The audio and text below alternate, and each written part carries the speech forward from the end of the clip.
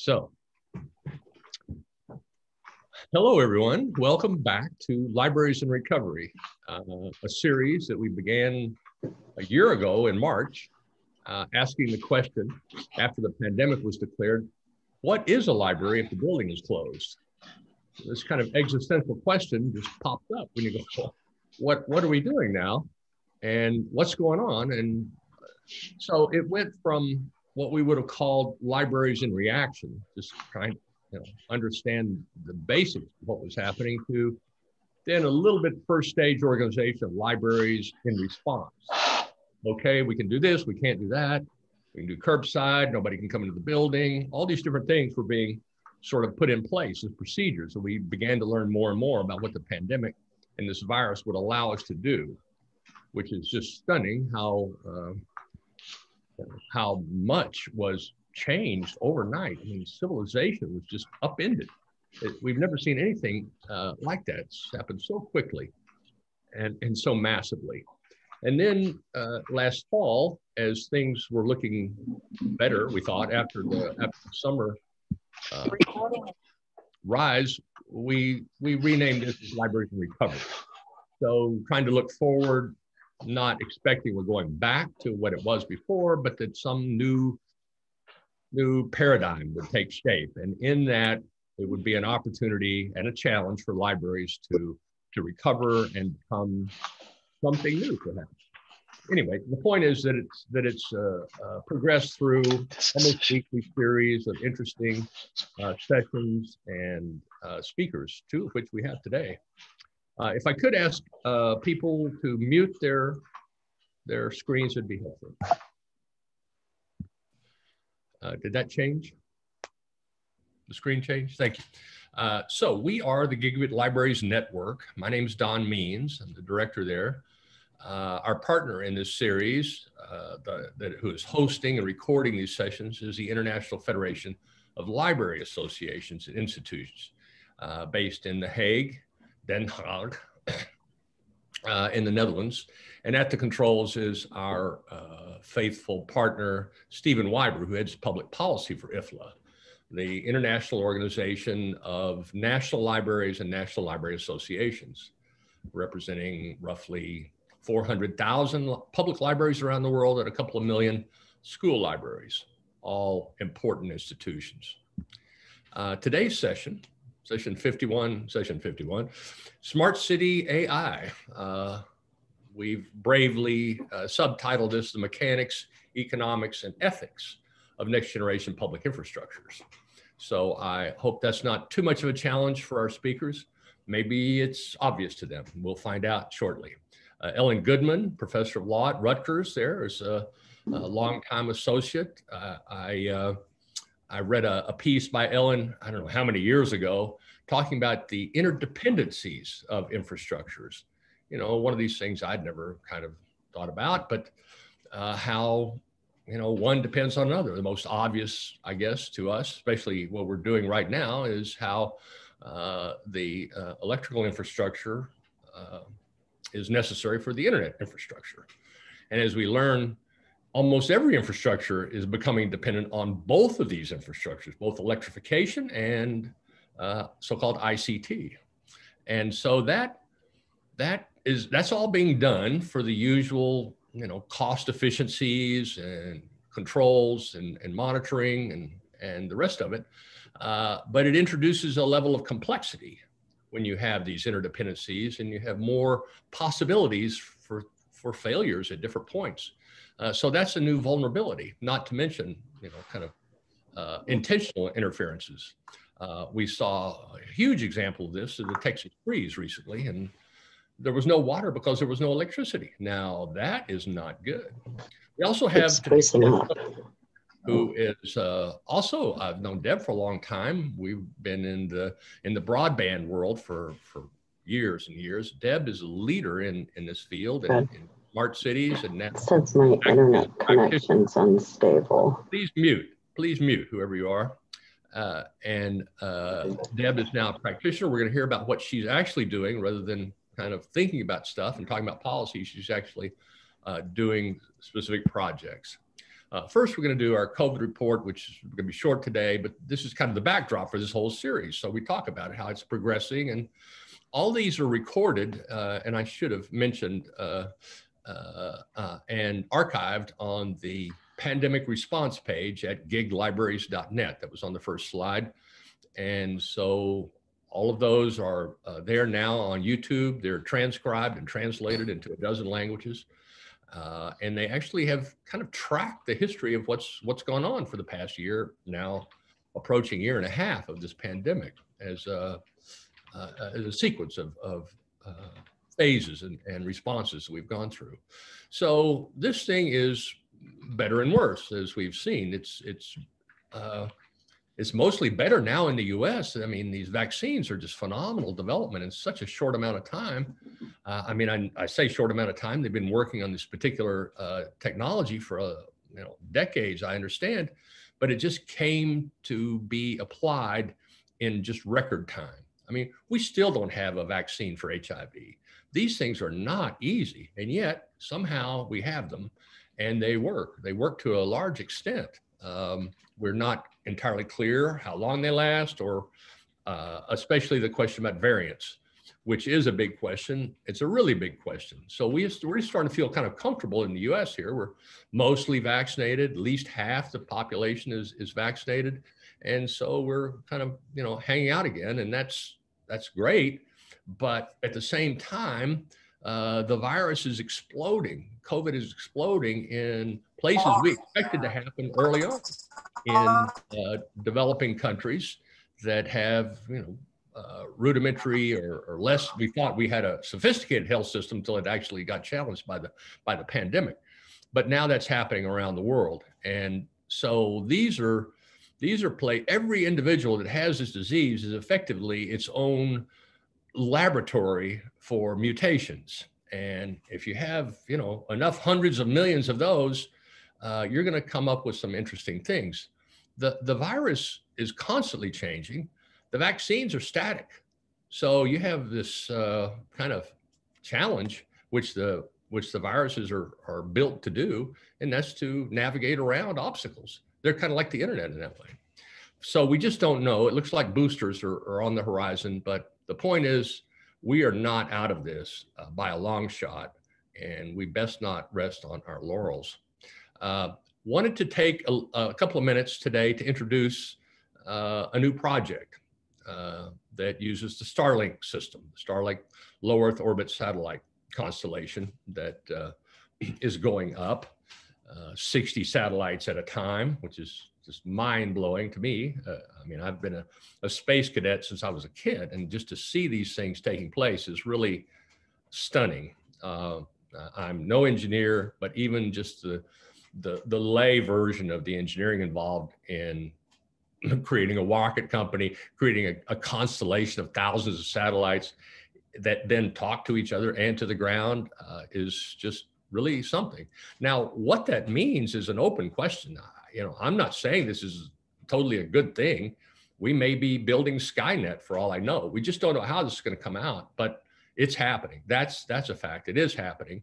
And so as a result of that, Gigabit Libraries has engaged with Starlink to pioneer, really, enterprise licenses. So far, all the licenses that have been handed out, some 10,000 or so, they say, are beta licenses to residential users. That's who this system has been principally built for. People in remote locations that have poor broadband infrastructure. They say they're not trying to compete with, DSL in Chicago or wherever. These are really the harder to reach places, which is what these satellites do.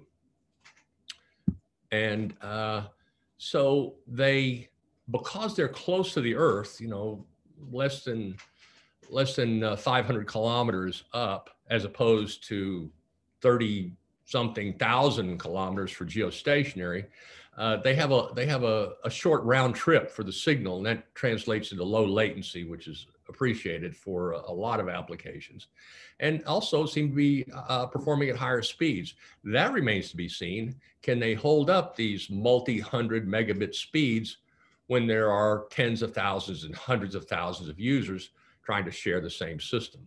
to be determined.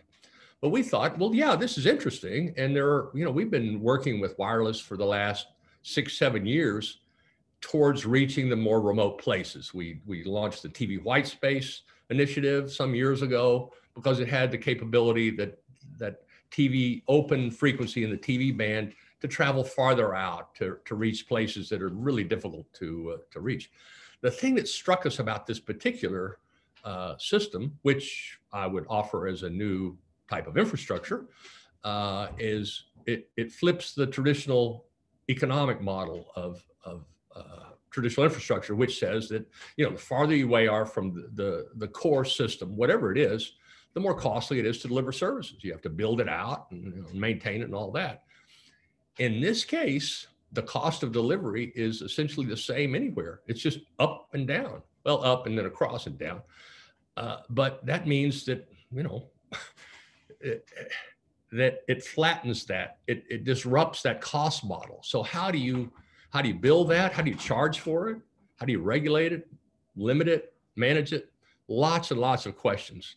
And we thought, well, libraries are just really excellent community laboratories to test those kinds of things and see how they actually, how it performs. There's a concern, though they've agreed to help us set these up, the first few, there's a concern that if you have an aggregated site, that it will then consume a disproportionate amount of the bandwidth, and that will then degrade the service for everybody else in that cell. A cell being an area where the satellites crisscross and provide constant coverage. So that's another test. Another thing that we hope to test is, well, what's the impact both on the library? Will more people come there? Will it change the applications that the library can offer? Will more people in that area subscribe to the satellite service because they've been exposed to it? Similar to the way many people subscribed to broadband in the late 90s after going to a library and experiencing fast downloads and streaming media. And they go, wow, whatever that is, I don't care what you call it. Don't talk about bit rate and straws and fire hoses. Whatever that is, I want that, and I want it at home. And that's a kind of a role that libraries have played for a long time as a kind of a demo site for emerging consumer information technologies. We can go back to books, for example, and then first generation broadband and so forth. So that's a natural role for libraries to drive demand for interesting new things. And that's been our advocacy, is that they see themselves as early adopters and look for opportunities to act as experimenters on behalf of their communities. And so that's what this particular project is about. The first one is up and live now at the Torreon Community Library in New Mexico. And this is the quote. They've been up for a couple of weeks now, and they're pretty happy about it. They, like a lot of people in these remote regions, were only connected with a geostationary link. That's, in a lot of places, that's all you can get. That's all you can do that are so far out. And so now they're using this, and they're the actual first one in the world to have that. So we think that's pretty cool. We hope that this technology can actually finally achieve the goal we've been talking about for decades, well, at least one decade, about connecting everybody, and that's everywhere. So there are some 3.5 billion people in the world that are not connected to the internet because they're just not profitable. Well, maybe they won't all be connected, but they'll have a place they could go nearby, like a library. This is my setup here for our talk today, and I pull this from, of course, the internet as a definition of the IoT, controlling the physical real world. Notice how many modifiers there are in that world. The physical real world, not just the physical world, not just the real world, not just the world, but the physical real world. We need to say these because we have this digital environment that we have to also treat as real and physical. But as I'd mentioned earlier, it poses all these different kinds of challenges. So we're seduced by the power of technology, but we just automatically buy into things we don't really know what we're buying, and that translates into these kind of vulnerabilities. So let's get to it. And I want to welcome Deb and Ellen, here for the first time, and we're going to turn it over to Deb Socia to tell us about what she's been doing for the last 2 years in Chattanooga, Tennessee, which itself is a fascinating story of a community that has taken its own fate into its hands and is thriving because of it. And so, Deb, welcome, and tell us what's up and what you're doing. Sure thing. Let me share my screen here. Let's see if I can do this successfully. All right.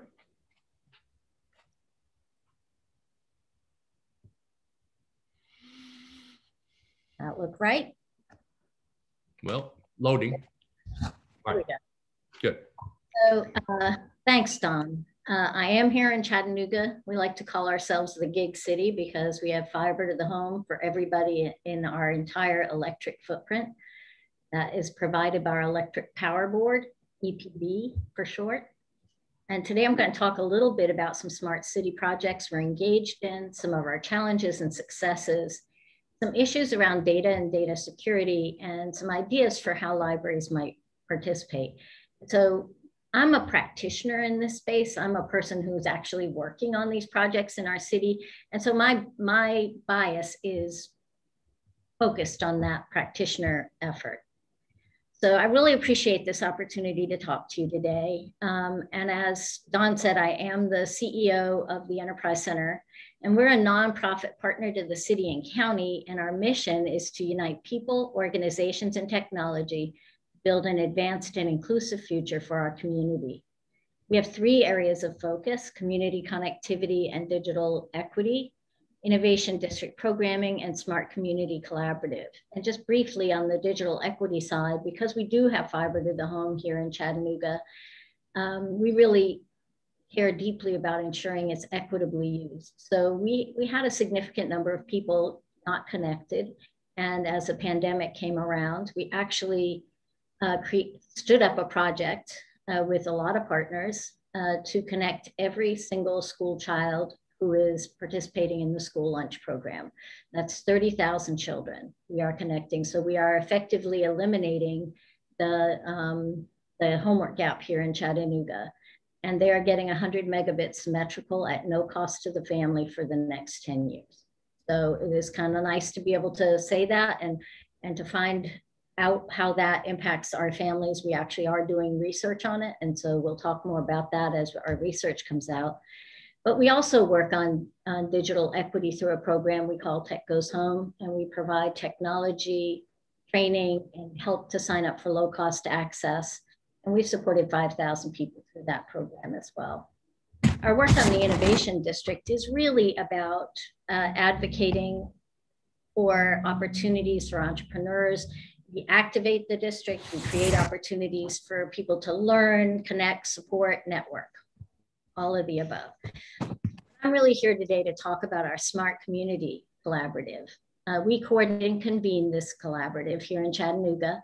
You can see some of the logos of the members, the city, the county, EPB, our utility. They provide both electricity and internet access.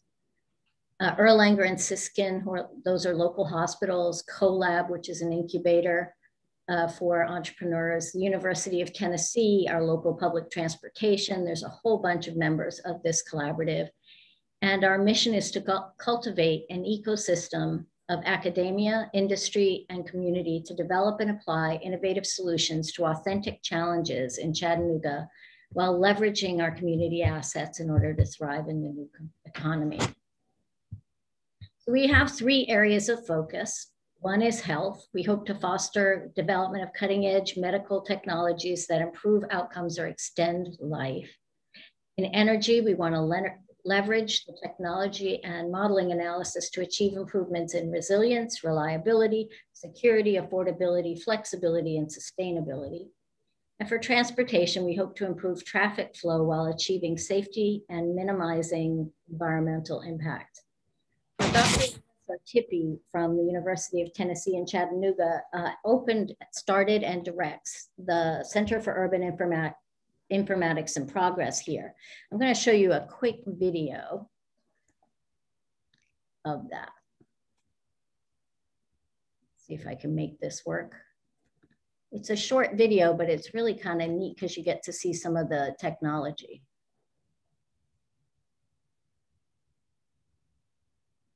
Cities and also the regions around them increasingly face challenges because of growth. One of the challenges, for example, is to get people from A to B. In a smart city, decisions are made based on good data. If you make it to meaningful information, now that can be used for making smarter, wiser decisions to improve people's life. That's the reason we actually opened COIP at UTC. We are focused on creating solutions that we can export it to other cities like Nashville, Memphis, Tullahoma, and other regions in the state of Tennessee. COIP has been focusing more on 3 areas of energy, health, and mobility. The MLK Smart Corridor is a smart city and autonomous vehicle test bed. Currently, the test bed is being used for pedestrian safety projects. The project that my team has been working on deals with taking in 911 accidents so we can see where and when accidents are happening and why. Getting this opportunity with my research, it's amazing. I wouldn't have ever thought I could do many of the things that I've already done. I get to see what the world can be. With more funding, we can work on more projects. We can address more challenges. We can hire more students and hire more faculty and researchers that they can work on these problems. It will help us keep the infrastructure that we rely on for the research up to date and modern. And it'll help us attract people from the outside who want to work with us. We see the testbed as a sandbox that we can try a lot of different projects there, which the result of those can be expanded to other part of the city, to other part of the region. It means fewer traffic accidents, fewer health issues like strokes, and a smarter use of energy resources. This is a real research that can be implemented in Tennessee and beyond that can actually have a real impact on people.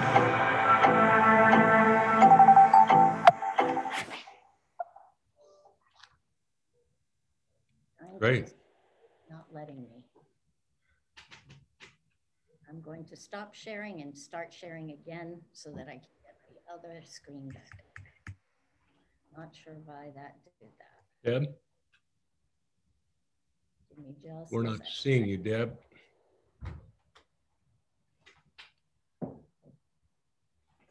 Sorry about that. All right. For some reason, it did not allow me to go back to my video.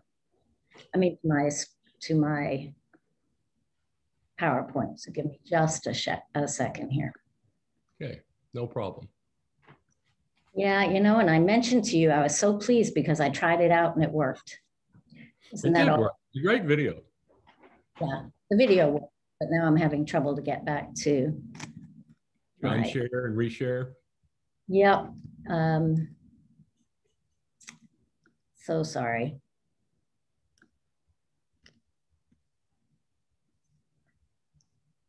Okay, I'm going to go on and talk. And okay, great.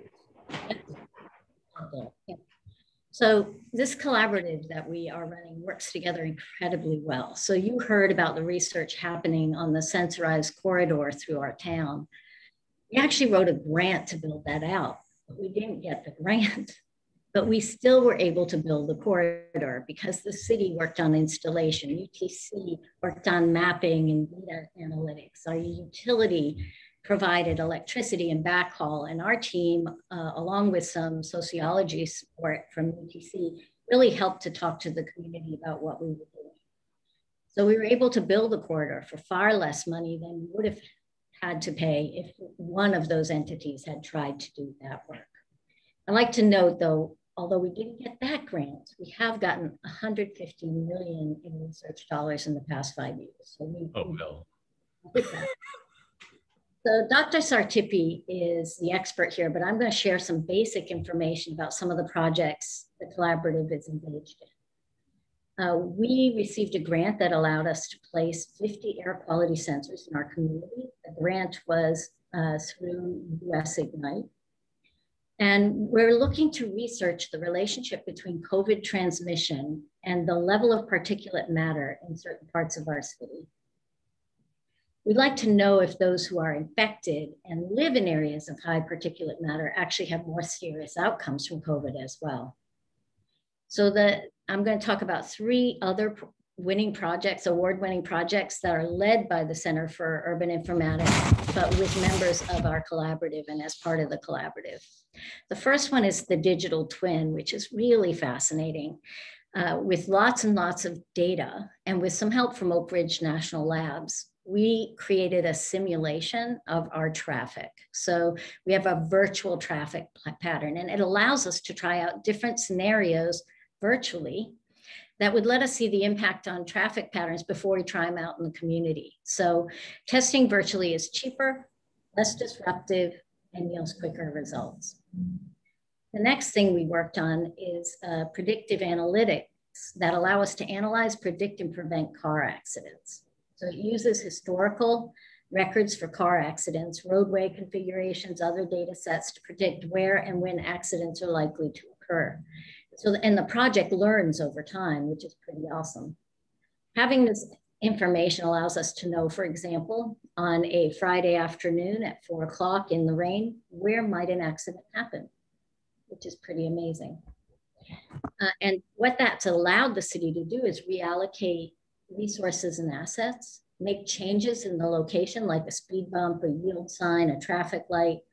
And we actually moved a utility pole in one intersection, and it resulted in a great reduction of accidents. So it's pretty awesome to be able to do that.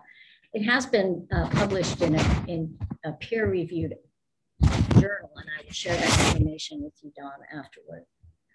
The pedestrian safety project is pretty cool too, and it has the potential to make our city safer for pedestrians. And you heard the young man in the video talk about that. With LiDAR and sensors, in collaboration between UTC, the city, and county, we were able to create a pretty accurate 3D representation of the physical environment. And the goal here is to collect sufficient information to inform city planning decisions. I've actually seen some of the data with this, and what's really interesting is knowing where people cross the street, right? If it's in the middle of the block, is there something we can do different? Because that's where they're going to cross, right? So thinking about those kinds of things are very important. But how we collect information and what we do with it is important. We want the community informed, and we want them to trust we'll do what we say. We always inform the community prior to implementation about what we're going to collect, what we're not going to collect, and why we're collecting it. So I'm sure we've all heard projects where, located in cities, and they ended up being vandalized and destroyed. In fact, one city I know purchased those big belly trash cans and placed them in an urban setting. But they didn't tell anybody what they were and what data was being collected. And the community destroyed them because bad actors in the community, I shouldn't say the community, but they thought the trash cans were spying on them, right? So, and if they had given people the information up front and talked about it and gained some trust in the community, that would have worked. So when we do projects, we talk to the community. We explained all of this information. And what we do is the video that gets collected is very quickly turned into data. So we're not saving video. And that I think is very helpful to our community. They are not so worried about it because it's no data. In fact, what happens is things moving through the space are turned into lines that are different colors. So a pedestrian might be pink, bicycle might be blue, a car might be green. And it's absolutely fascinating to look at. So they show up as lines, and the video, it takes about 30 minutes for the video to convert to that. A lot of it's done with edge computing, but it's kind of cool. We don't do facial recognition, and we don't do license plate readers. And so there could be a time when we want to try out some new project and we'll want to use one of those things. But in that case, we'll go back to the residents and inform them about our reasoning. We don't share video with police because, in fact, we don't have anything to share with the police. The only thing on the corridor that the police have access to are the shot spotters. And that makes sense because that's the intent of those particular.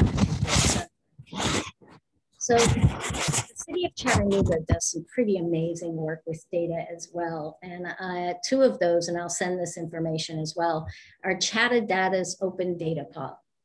portal. I can never say that properly the first time I say it.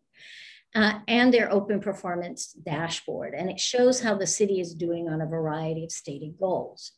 The city has this amazing data guru named Tim Moreland, and he's part of the collaborative. He has such a wonderful understanding of data and how it can be used to help with decision-making, but also how data could be used to harm. So, you know, for us, the number one thing is we don't want to do any harm with our data collection. Tim talks about the unintentional ways data can actually be used to identify people if enough data points are collected. So he talks about it this way. If somebody is identified, for example, as LGBTQ, also identified within a certain zip code and driving a certain car, we could probably figure out who that person is. So he's really good at figuring out how to make sure that doesn't happen. And I appreciate the diligence it requires, and I really appreciate Tim's effort in that regard. The second thing is to really be transparent. For us, that was really important. People are much more likely to support an effort when you explain the purpose and you explain how it will actually help them, that there's a purpose in this. For example, we're going to improve pedestrian safety. And you include information about how you're going to keep that data safe. The third thing is making it easy for people to see the data, use the data, and understand the data, right? So simple graphics that help people understand that. And I think for us, one of the most important pieces about keeping data safe.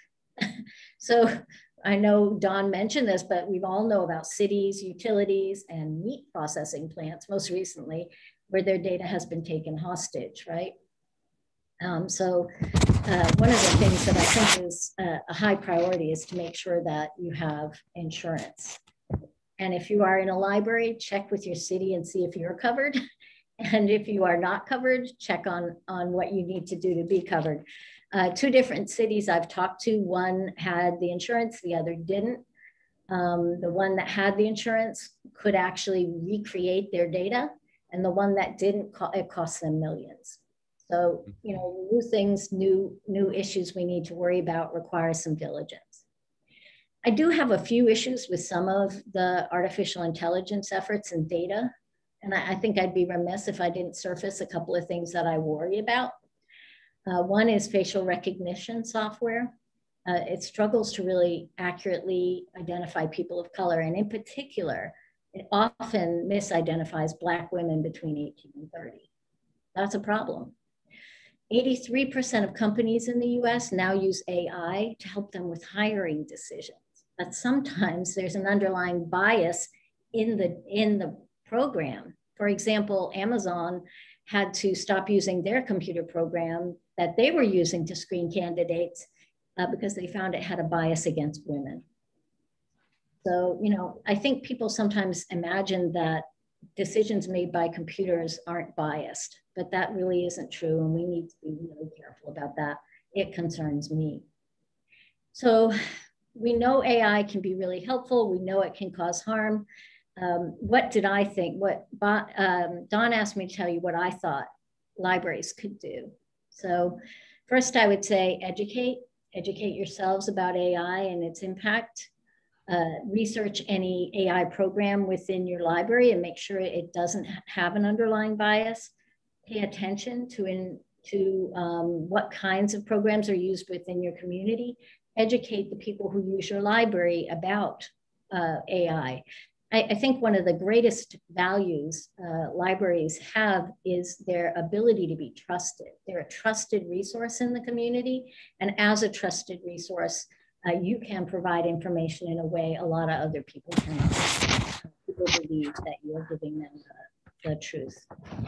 Also, elevate, so lifting up good stories, sharing bad stories. The more information that you and your teams and people in your community have, the more they'll be able to engage in appropriate ways. Translate. I think whenever I have a new application in software and I have that really long thing to read, I have to admit I don't. I think not many of us do. It'd be great if there were a translation of what that actually means. So I'll give you an example. There was a flashlight application that you could download on your phone, but it collected GPS data. Now, there's absolutely no reason in the world that needed to collect GPS data, but it did. And so that information is really hard to figure out, and it's helpful when people can help us do that.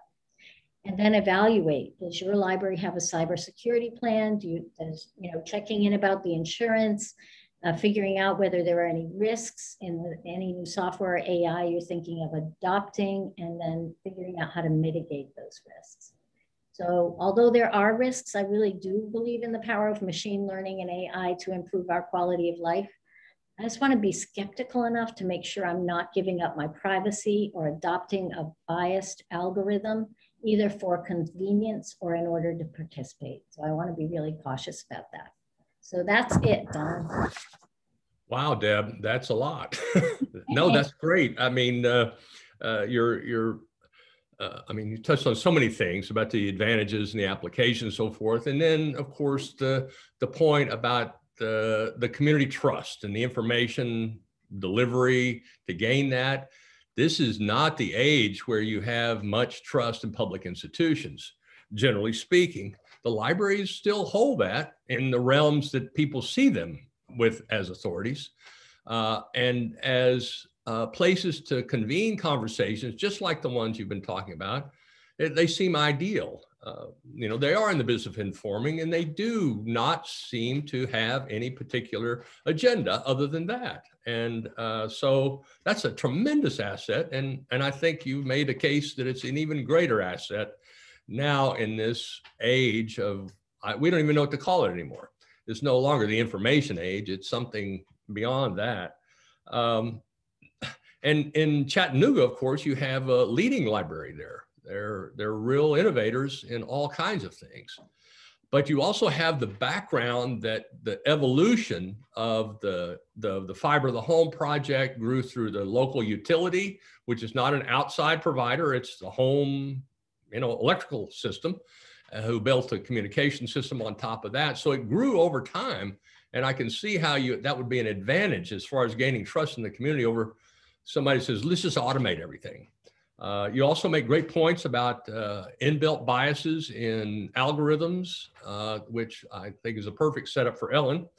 And I'm reminded, Ellen, that when we were first talking and we were talking about these interdependencies of infrastructures and how embedded ICT would be in everything. I mean, you'd put it in the roads, you'd put it in the grid, you'd put it everywhere.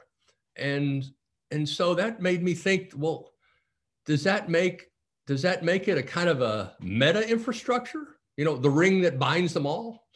Well, yeah, kind of. I mean, but that increases the complexity so much. And so you try to manage complexity with machine learning type tools. And then you really don't know what might be embedded in those. How do you test those? I think you're going to get into a lot of that right now. So welcome, Ellen. It's great to see you. And tell us about public algorithmic governance. This is deep, but thank you for appearing, and you're on, Ellen. Thanks. Is my screen sharing properly? It's not in play mode, but we're sharing fine. Yeah, okay. Great, well, thanks for having me. I'm afraid, Dawn, I'm not gonna be talking about all those things. But I do think though that a couple of things I did want to talk about follow perfectly from where Deb left off. And I'll just say that, I'm a library lover. I've written aspirationally about the role I think libraries can play in sort of broadband policy and broadband provision. Right now, it seems that I do a lot of Washington policy work, and all discussions lead to libraries, whether we're talking about disinformation or algorithms. And I think it is because of what Don, you said, and what Deb said, is that libraries are sort of, the last institution standing that has kind of broad public trust. And so, I'm really interested to hear from you all about ways that can be deployed, but also ways that can be preserved. And I think that in the algorithmic kind of smart city space, it's a very delicate balance because, the the more that libraries do, the more danger there is that they lose that trust. And so let me just talk about that. And I guess, some of the things that Deb said that I think fit in really nicely to what I want to talk about are, she talked about leveraging assets, about smart collaboration, public-private partnerships, data sharing. So these are all positive things.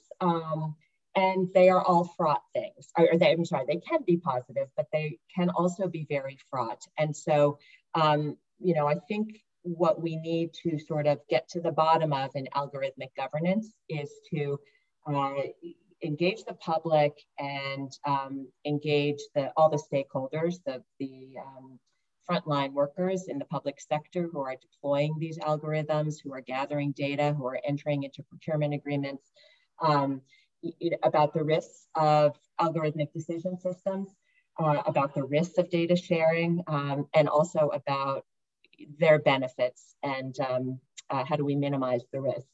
So, I'm assuming that this audience, everyone has a pretty good sense of what public algorithms or algorithmic decision systems these are also smart city applications, so it doesn't really matter what you call them, but they're essentially uses of data analytics to produce some sort of result, whether those are school assignments or, as Deb was talking about, traffic and right-of-way management. And I just, the digital twin is a perfect example of how all of these terms have multiple valences. And so, it's a terrific tool to do, just the kind of prototyping and modeling that she mentioned. And it's also a tool to profile people and whether facial recognition is used or not, because of what she mentioned about the ease of identifying people.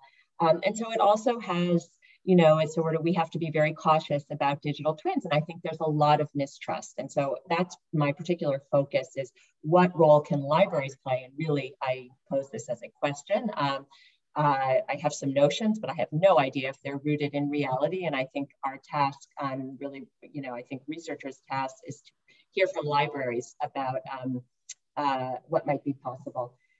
And so just in this list, I think there are some fairly low risk, pedestrian, I might say, applications that, we don't need to spend a lot of sort of governance energy on. For example, pipe inspections, or whether or not a utility pole should be moved a few feet because of traffic accidents. Those are perfect examples of fairly low risk applications of public algorithms. And then, of course, policing priorities is a pretty high risk and high stakes application. And so, as we think about governance, we want to spend more energy and time in the high risk and all of the governance you're seeing a lot of kind of governance efforts and plans coming out of jurisdictions all over the world. They're all kind of starting with a kind of risk assessment format that tracks, sort of where are communities vulnerable to misuse, what is the kind of data that's being collected and shared, etc.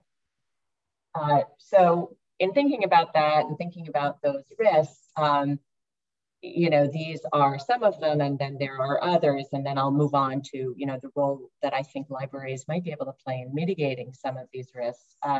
So, of course, there are many stories about unfairness and bias, the sort of garbage in, garbage out applications, especially in the criminal justice system, but increasingly in other sectors as well. So that's one set of concerns. Also, data sharing. So, again, Deb, while clearly recognizing some of the risks here, I think the narrative, the smart city narrative, is one of breaking down silos between public departments, government departments that hold data and that use it in very different ways. And you get a lot of efficiencies and gains when they share data, and that's undoubtedly true.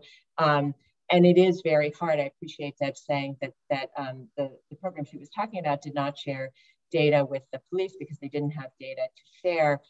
You know, there are a lot of examples. You know, one that comes to mind is the San Diego streetlight kind of debacle, where data was being shared with the police, and it was not publicized that it was being shared. And you know, from what I've seen, it can be very hard to cabin data from law enforcement, you know, with or without warrants. And so, so data sharing is a sort of tricky aspect of this, and definitely a risk to be mitigated or an issue to be governed. What I want to spend the rest of the time talking on really is this idea of social license. And so, you know, I really appreciate what Deb said about all the work that they do in Chattanooga to kind of inform the public and make transparent, you know, what data is being collected and how it's being used. And so, you know, we in academia, at least, you know, often talk about that as gaining social license, kind of a sense of a sort of public permission, and also public comfort with the technologies and the deployments of those technologies.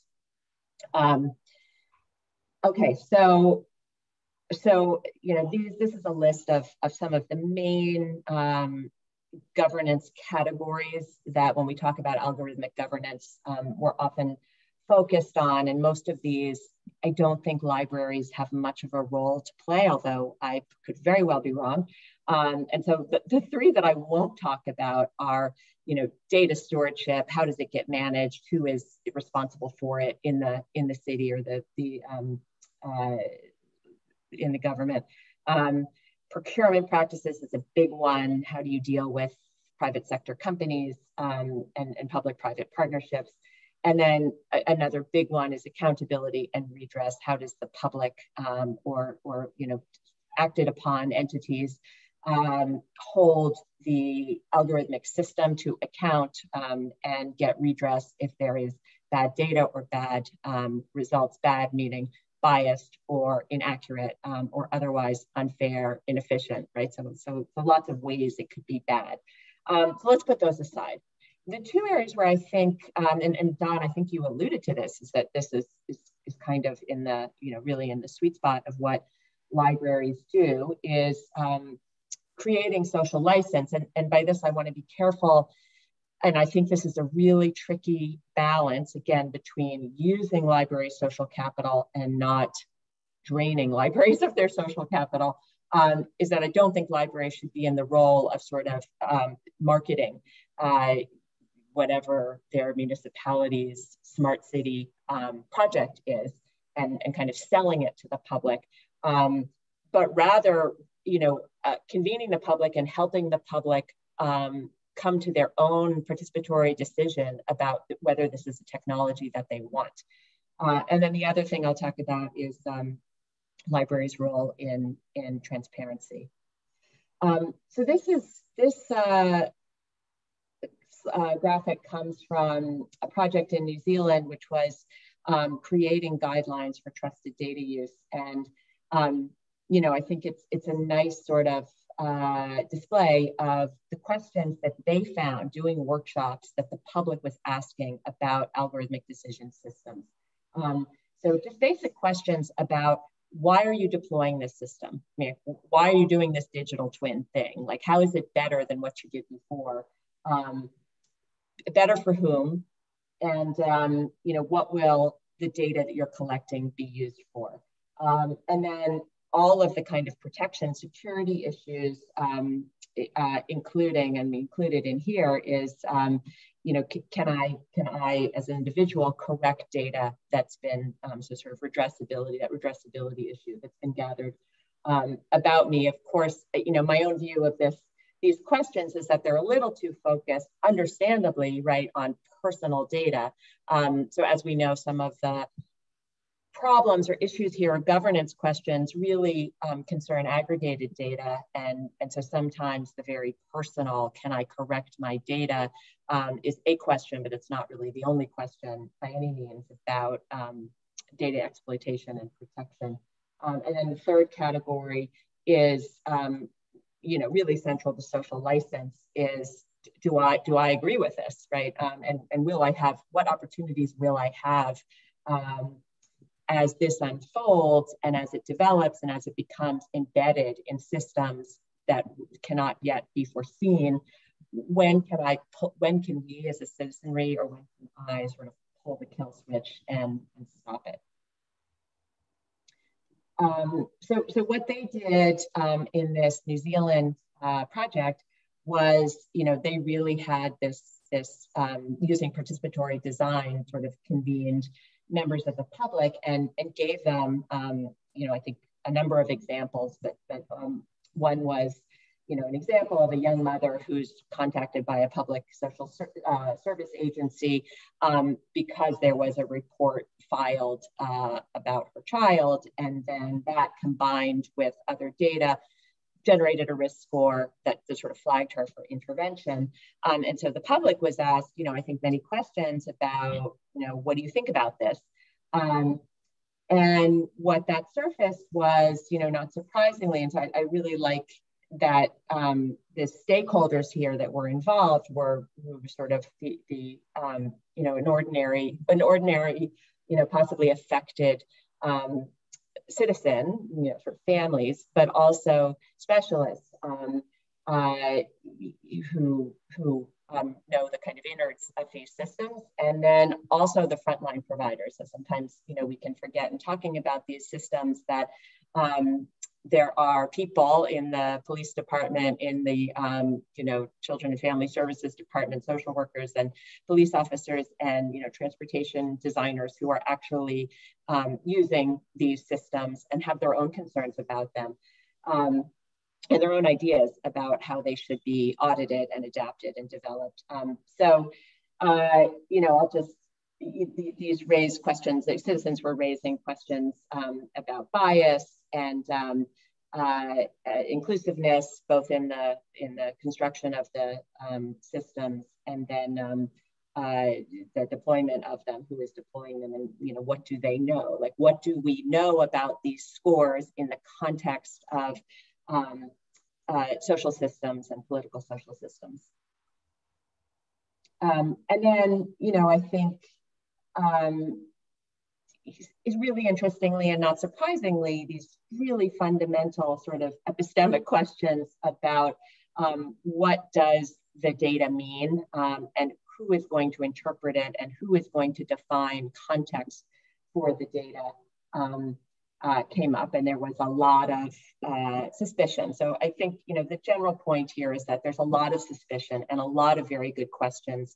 And so, I think the social license question is not how do we make the public comfortable with, or the social license project is not how do we make the public comfortable with X, but how do we involve the public in showing us, whoever us is, that X has to be either not at all or in a different way, and really engage the public in asking the right questions and maybe changing those who are deploying these systems, their conception of where the value is and how these things should be constructed. And I think libraries, could be central in this, not only in convening the meetings and in, doing some of the other tasks that were mentioned, translating, explaining, but also really in kind of developing expertise in the library about some of these questions, and who are the stakeholders that should be brought to bear. I mean, obviously the agencies with domain expertise are going to have primary responsibility for doing that, but I think that they often are results driven. I mean, there's a strong desire to deploy, or maybe an equally strong desire not to deploy. And I think libraries as outsiders can kind of act as I don't really want to say check on that, but as a, sort of a forum for gaining, sharing, developing other perspectives. And so these are, will be available for your perusal later, but just some of the public engagement questions that I think arose in these New Zealand forums, and that you can find in every forum that sort of deals with smart city or ADS, algorithmic decision system conversations, and that the libraries would be in a position to frame, to collect data on them, which is another role, to become a repository for this kind of engagement. Okay, the second issue, and this is only one slide, just that I wanted to address, is transparency, right? So, sorry, it's 2 slides. And that's, in a sense, that's what libraries are, right? They are a transparency machine, and a source of knowledge, and in some ways, a source of, democratic accountability, kind of writ large. So we don't have a lot of transparency now about algorithmic decision systems. There's nowhere you can go to find out, you can go to Chattanooga and they're very open about what systems they're using. Other municipalities are not very open. Other municipalities don't even seem to know themselves exactly, which of their divisions are using what kinds of systems, what data they're collecting, who is responsible for it, how data is shared. All these questions, it seems that nobody knows. And so, some of the projects I've been involved with are civil society projects to try to start building indices of public algorithmic decision systems. And so one was with Muckrock, which is a journalism outfit that focuses on freedom, state, local, and federal freedom of information requests and resulting documents. So we built a database of public algorithms that sort of invites others to contribute to, and I have to say has not been robustly contributed to since we did the initial dump of our FOIA investigative efforts. So I think there's a limit, right, to these to some of these ad hoc private civil society efforts. Another one that we're also involved with is with the Markup, which is a tech journalism outfit. And so it's another, 50 state big FOIA push to find out what municipalities and states are up to. And so there have been, some really interesting findings from that, but again, it is not at all, it's pretty ad hoc and not at all comprehensive. So what might we have and what might libraries be involved with? I mean, again, this is going to be mostly, one would think that this would be mostly the public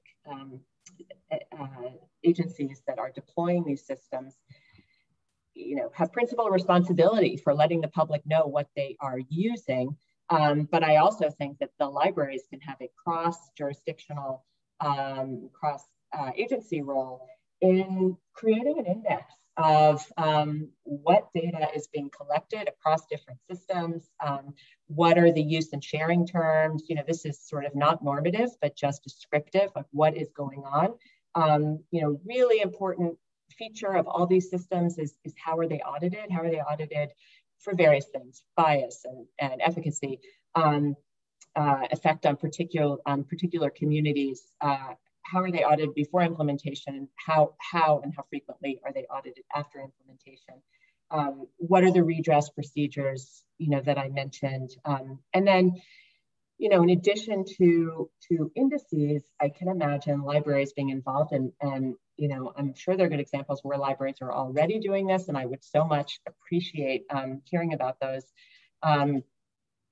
workshops around the real world implications of these systems, being involved maybe in policy development. So as, we the academic community and the NGOs kind of work on best practices and guides and possibly legislation. I wouldn't imagine libraries being involved in developing legislation, but I could imagine libraries being involved in sort of best practice, compilations and, at the very least, kind of knowledge development and curation of best practice efforts.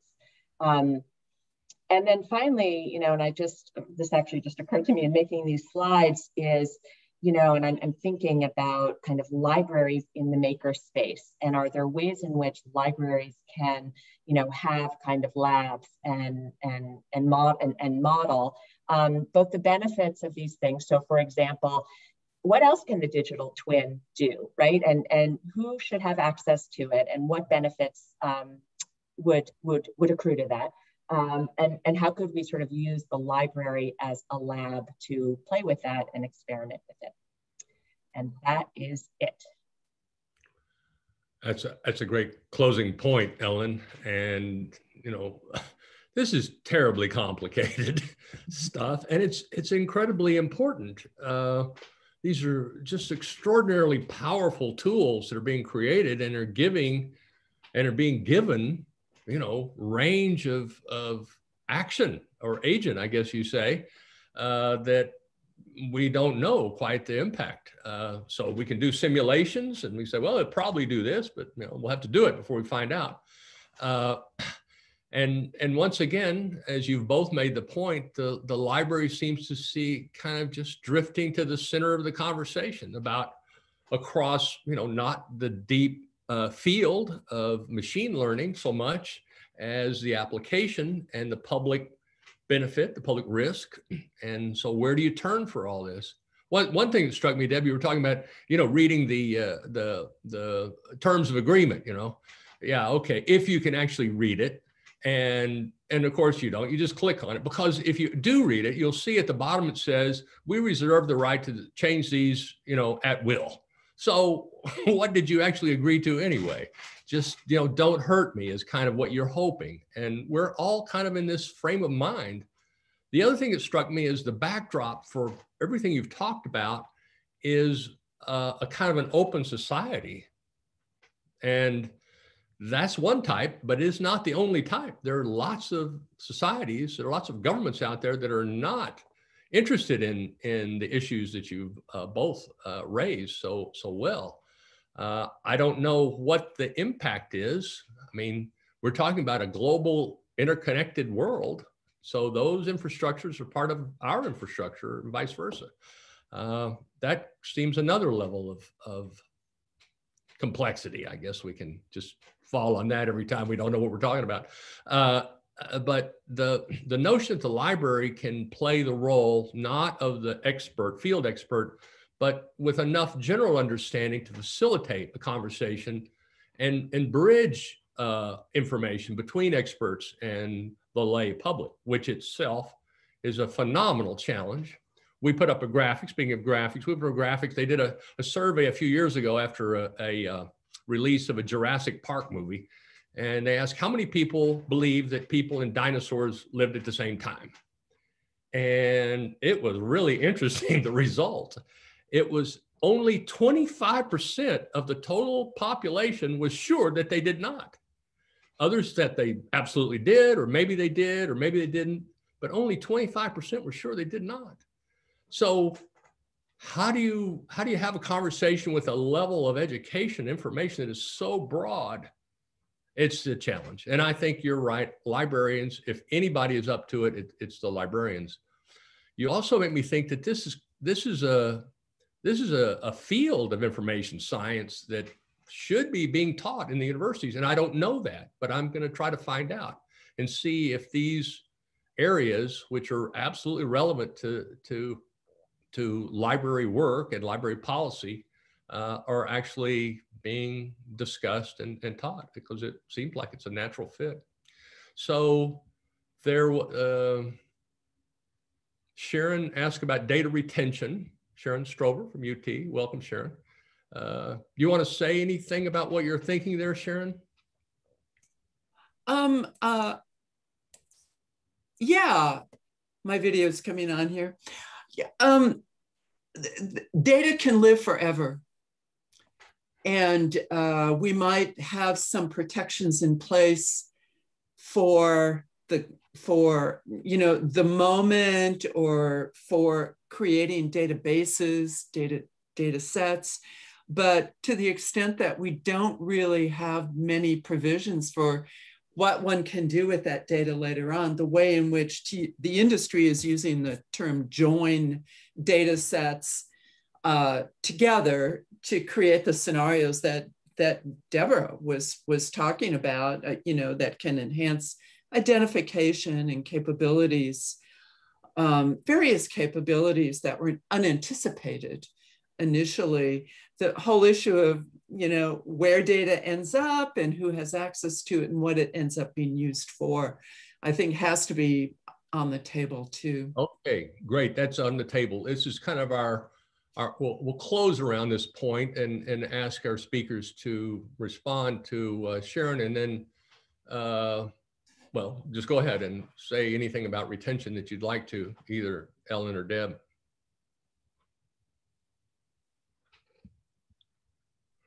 Okay.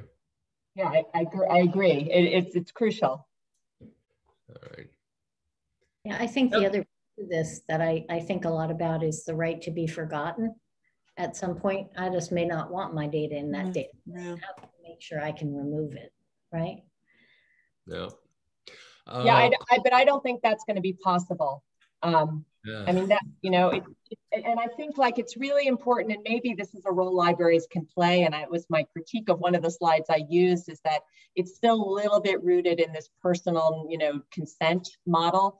And I just, I don't think, I think that libraries can play a role in helping to educate the public and the implementers that like that ship has sailed, and we are not going to be able to claw our data back, personal data back once it's and it's going to live forever. And so, it puts a lot more weight on the initial data collection. Right, but and people understanding where that data ends up and how long that data ends up there and what it can be combined with. I think it's a little scary. It's totally scary. I mean, these behavioral algorithms are getting ever more sophisticated. They're being fed vast amounts of extremely personal information. Our movements, our biases, our all that stuff that then they can basically analyze us to an extent that we can't analyze ourselves, which makes us susceptible to a lot of manipulation. We had a session on libraries in response to big AI. It was a really good session. One of the concepts that came up was the idea of a trust mediary. A kind of a personal agent that would negotiate, your own personal AI that would negotiate with the other AIs about the terms of use and storage and the rest of it. So an interesting concept. If you want to check that out, you can see more at glia, GLIA.net. It's a really fascinating approach. We've got to do something, and we're just diving into it, head first. Like we do. That's just what we are as humans and monkeys. Last word, Ellen, anything else you'd like to close with? We're going to wrap this up. We're over a few minutes. That's okay. It's not a TV show. I don't think I have anything. All right. You had a lot already. That's okay. Deb, any closing remarks? I would just say that, the work that we've done here in Chattanooga, we're really open to sharing.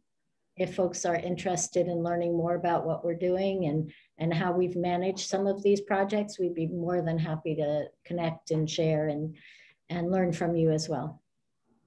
That's great. Chattanooga seems to have made a tourist business out of education on ICT. Congratulations. And thank you both again. What we'd like to do is ask everybody to unmute. If you would, unmute. Everyone, please unmute.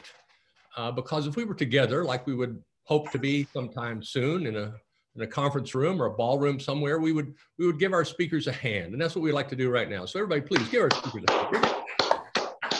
That's great. That's great. All right.